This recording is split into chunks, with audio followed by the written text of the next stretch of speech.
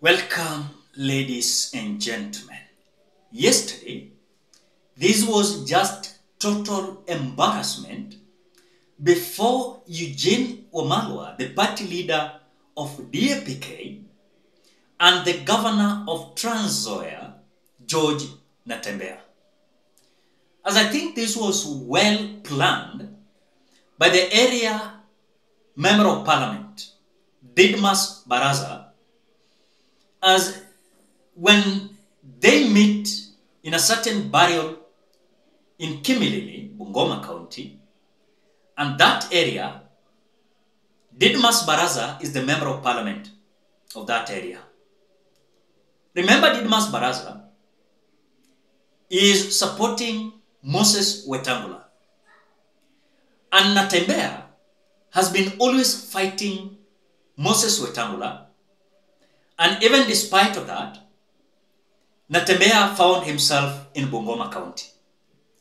I've said many times, Bungoma County is the base of Fort Kenya that is being led by Moses Wetangula. Now, when Didmus Baraza was given a chance to talk, he came out responding to what George Natembeya has been saying about their party leader, despite of Didmus Baraza won the election with UDA party ticket. Didmus Baraza is supporting Ford Kenya, and this party is the party is going to use to go for gubernatorial seat in Bungoma County. And of course, he's having upper hand support from Moses Wetangula. So when Didmus Baraza finished his talk or speech, aliamua kutoka na watu wote kwa hiyo mazishi. Which for me, first thing, it was embarrassment before Eugene Wamalwa and Natembeya. Number two, it was so embarrassment before the church and also the family. And Didmus Baraza came out, storming out the burial with almost all people, leaving empty chairs. I want you to watch the video, ladies and gentlemen. But before you watch the video, please do me a favor, ensure you like this video. When you like this video, you support the work of this channel. Please consider liking, commenting, and sharing this video. If you're a visitor for the first time visiting this channel, please do me a favor, ensure you subscribe to this channel, you like, you comment, and share. For those who are returning subscribers, I want to appreciate you so much because of the wonderful job you are doing. May God bless you so much. I'm so much humbled. Let us watch the drama in Bungoma. Hiyo pepe ikikuingia wanze hiyo vita na wewe ulikuwa regional commissioner zamani na hiyo kazi ilichukuliwa na mtu mwingine. Sasa hii kiti yako ya governor ya Trans Nzoia ukianguka pengine utakuwa mtu ya kuchunga ng'ombe kwa barabara. Siko namna hiyo. Hapa ukiwa hapa kwangu, it doesn't matter the position you hold. I am the member of parliament here. Hata kama wewe ni governor ya Trans Nzoia, ukipumua na roho, upumulie kwa umbali hata jirani asisikie. Huku kwangu watu wapigangi kelele hapa, mtu anapiga kelele hapa, anapiga kelele hapo. Wananchi hawa ile heshima ambayo wamenipatia sio heshima ambayo ya bure.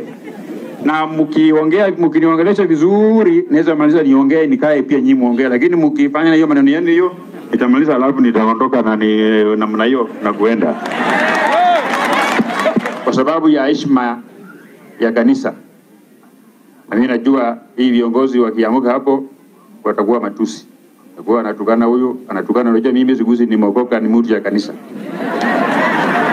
Zamani nimeona hapo yuko vijana hapo miraba minne na kwa sababu ya maneno kama hiyo ya kutembea na vijana ya sikia vita hapa, mimi siwezi ruhusu maneno hiyo iendelee hapa. Leo mimi nikitoka hapa niko natembea kwa hii barabara yangu pole hivi, natembea naenda yuko dispensary hapo na shule hapo, naenda kuangalia kama walitengeneza vizuri ama hawakutengeneza vizuri. Mungu awabariki sana.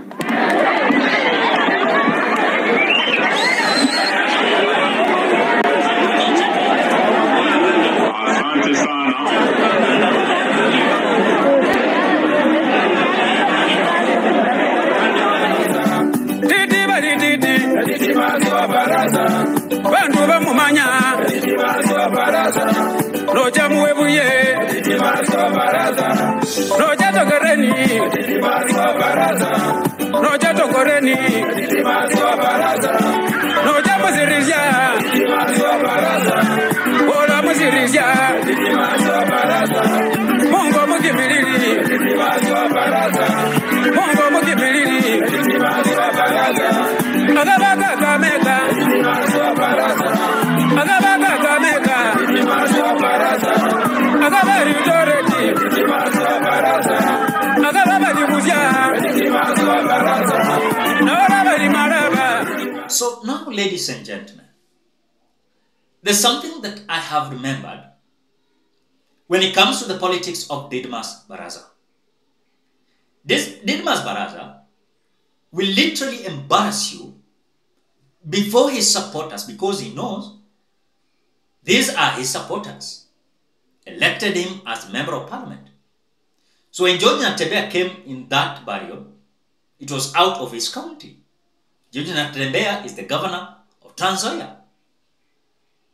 At the same time, Eugene is the party leader of DAPK. Natembeya was elected with DAPK ticket. And that is why, day in, day out, Natembeya is like saying that Wetangula is literally betraying the lawyer. Why is he saying that? Because he's saying that Moses Wetangula has been there for a long period of time. And for him, he's just fighting for his stomach, not for the people of Western, or rather, Bungoma County. So this statement is like making the supporters of Moses Wetangula to be angered with the statement.